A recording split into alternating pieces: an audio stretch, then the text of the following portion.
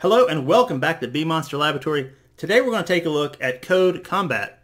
If you've never heard of this, it's a video game that allows you to learn software programming concepts and languages. You can learn to code in languages such as HTML, JavaScript, Python, CoffeeScript. Let's go check it out.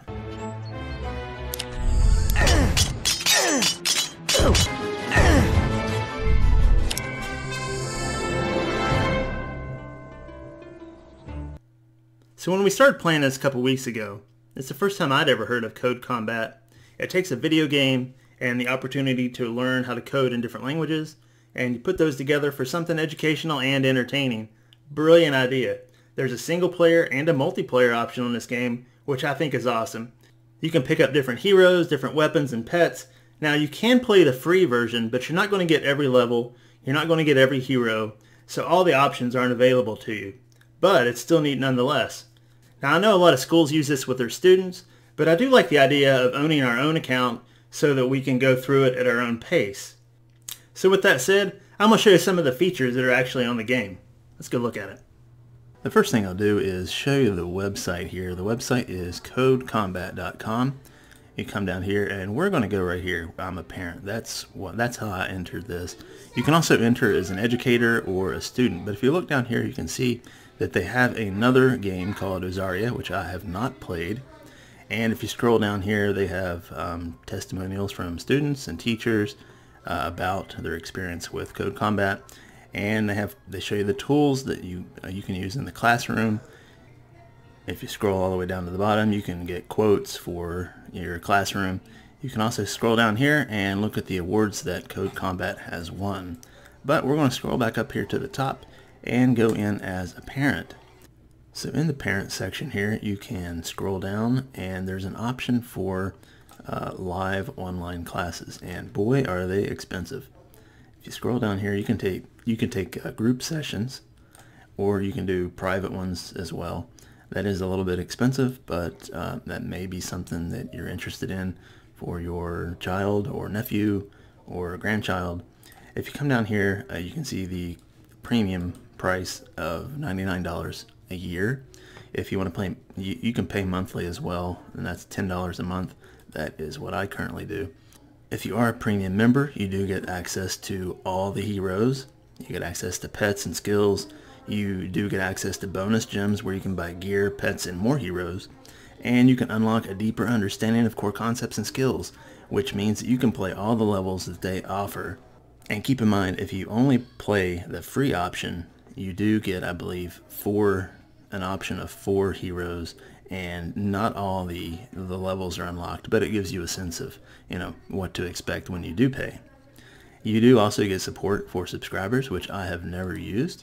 And this is the cool part right here, you can create private clans and invite your friends to compete on a group leaderboard. That is multiplayer part right here. That's pretty neat.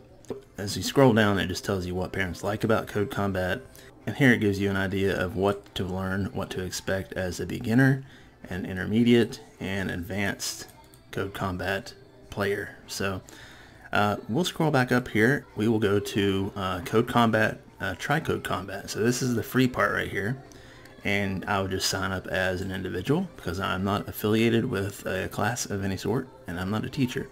So you just put in your date of birth. I just signed up with Google. You can also sign up with Facebook as well, and then you create your account, and like I said, you get an option of 4 different heroes and some of the levels, not all the levels. Now I'll go ahead and log in, and I will log in with my Google account. Alright, so this is my account, and we will go to play.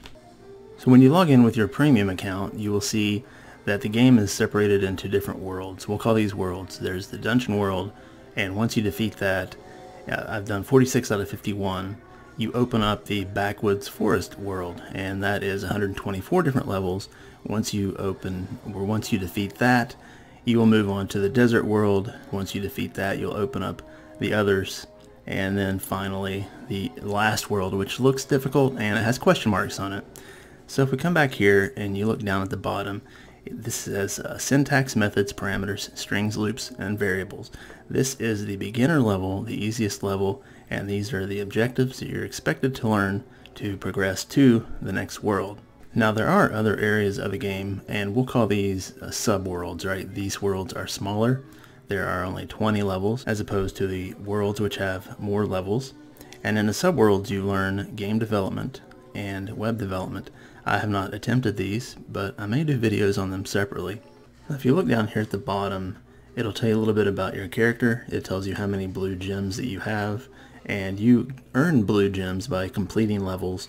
It'll give you a certain number of gems, and so that's how many you have there. I'm level 21, and then this is my name on here, and if you click that, it'll show my profile and settings, payment options, subscription, stuff like that.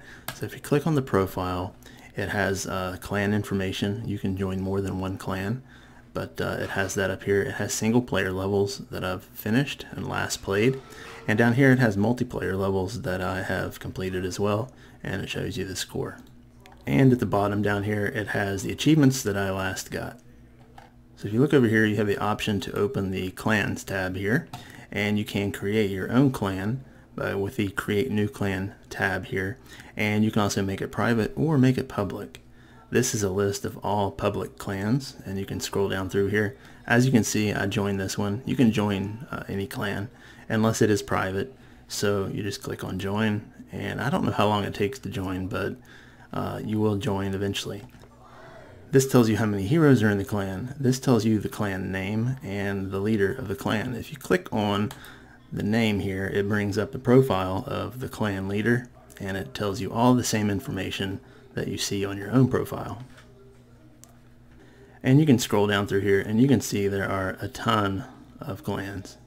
If you click on this tab, you can see the clans that you belong to. So now I belong to 2 clans. I don't know if there's a maximum number of clans that you can belong to, but that's where you see that information. If you come down here, you can click on this icon. It shows you the items you can buy in game for your different heroes. You can see the for the wizard, you've got the miscellaneous items, and they include animals, apparently flags and pets. And you come down here to accessories, primary and secondary weapons and armor. And so we'll just click on one of these. We'll click on wand here. And if you look over here, it'll give you the information about the wand, such as the damage per second and the range. And if you come down here, it'll give you the skills granted by the wand, which is attack and attack range, and the words associated with the code in making these skills work in the game. If you come down here and you click on the heroes icon, you can see all the heroes available, at least so far to me, on the game. And as you click down the line here, the heroes get more powerful and more expensive, all the way to 12,000 of these gems. Again, I don't have enough to buy this.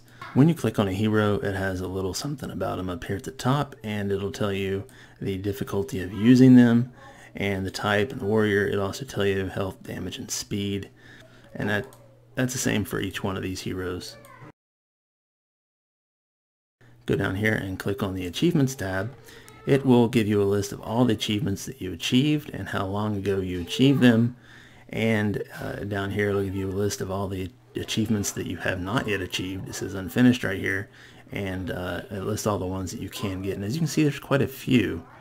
And over here in this icon right here, it's an option to buy gems. You can pay money for gems. If you have an extra $20 laying around, you can buy 25,000 gems, which may help you significantly in the game. But again, I don't want to do that. I want to earn mine on my own. When you're ready to begin playing the game, you go to the dungeon. That is the beginner level, the beginner world here. And each one of these circles with a star in it is a different level. The different levels will tell you a little something about the level. Here you got to grab the gem and escape the dungeon, but don't run into anything else. So that's what you got to do to get to the other side of the level. You start on one side and get to the other side, and you'll use basic syntax in your code to get to the other side to complete the level. Each level has something to say, a little hint about what you need to do, and it'll tell you down here the basic skills and techniques you'll need to know, or that you will learn in writing your code to complete the objective. Each one of these has that. I'll do this one over here. I did finish this level, but I did reset it. It's called the Final Kith Maze. To escape, you must find your way through an Elder Kithman's maze. and you'll understand arguments, basic syntax, variables, and while loops to complete the code, to complete it. So for this level, I will use the knight right here, and I'll hit play, and it tells you the goals here. Your hero must survive, defeat the ogres, navigate the maze, do it in under 10 statements, and collect the gems. Over here you get a full picture of the level, whereas over here you don't. And down here it says be sure to call find nearest enemy only when you see an enemy. And we see that the path taken is right, up, right, down, down, up, right, and the path repeats. And there's an enemy in the same spot and the repeating pattern. So we'll come down here and start the level. So over here it says use while true loop to both move and attack. So while true, let's move right, and you don't even have to type the whole thing in. You can move right, then you want to move up, so move up, and then you want to move right again, so move right, and then you want to find nearest enemy and attack, and then move down, attack enemy, move down, move down, move up, and then it'll repeat. So that's 1, 2, 3, 4, 5, 6, 7, 8. So that's 8 moves, and you see that the pattern repeats after that. Right, up, right, attack, down, down, up, right, attack, down, down, up, right. And so it's a repeating pattern. So this is the loop, and this is what the loop will do. So let's watch it.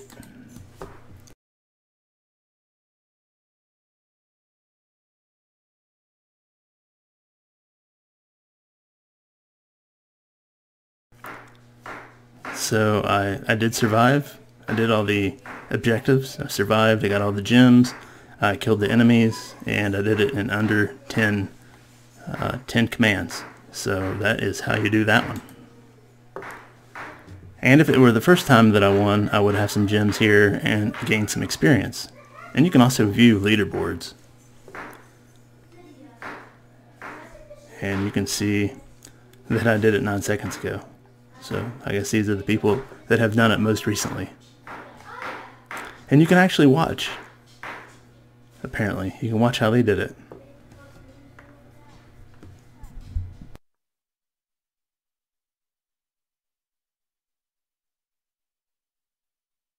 So that's how they did it.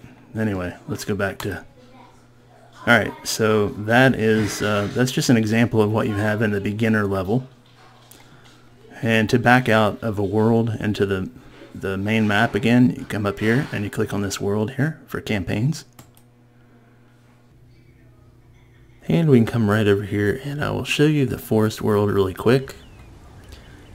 And in the forest world, you've got the same setup. I'll come over here to the next level that I'm supposed to do, which is Munchkin Swarm. It gives you the same information here and what you're expected to learn to finish the level here. Not a problem. I'll select this hero. Code Combat. The ingredients to beat the level are, and then it tells you what you need to do. Put them all together to break the chest open and survive the Munchkin onslaught. Alright, check the distance to the nearest enemy. Nearest enemy equals... Okay. If it comes closer than 10 meters, cleave it.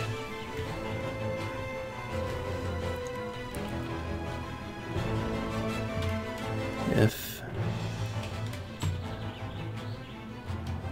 distance is less than...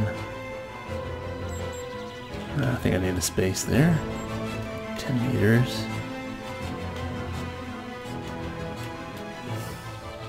Hero cleave. Oh. If I could type, that would help. Hero cleave. Nearest enemy, maybe.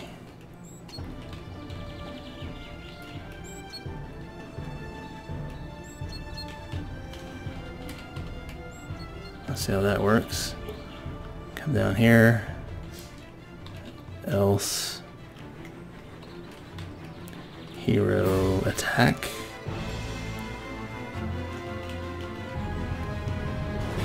There we go. Chest. And then I think it's good. Let's see what it looks like. And no.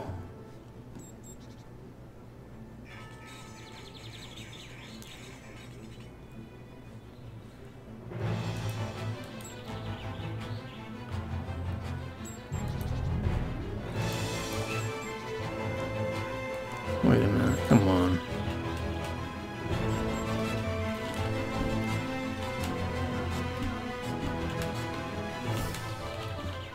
Cleave.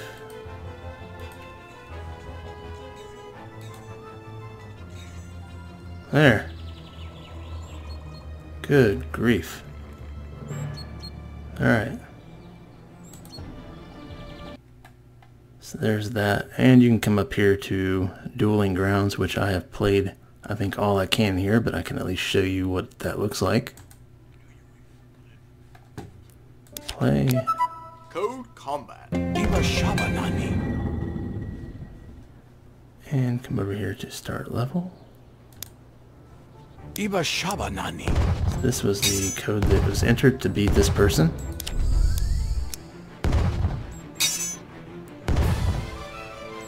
Take that. There you go. That's the ladder. You can view win-loss records down here. We have just scratched the tip of the iceberg with this Code Combat, and I do believe it is a good way to get your young student involved in learning how to code. Code Combat. If they're not taking it in a class or getting some kind of outside instruction while doing this, they'll have to really be motivated to want to know how to do this. They'll have to research all this stuff on their own. So if you are just doing it on your own, you may get frustrated. There are answers out there on the internet for all these levels, but that is really just a last resort. You don't want to go straight to those answers, because when you do that, you won't retain the information that you learn through by working through each problem.